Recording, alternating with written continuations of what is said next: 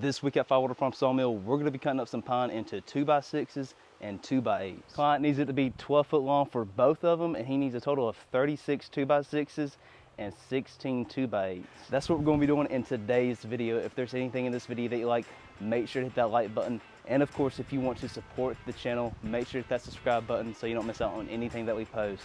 Other than that, that's what we're going to be doing in today's video, is cutting up pine. And thanks for watching.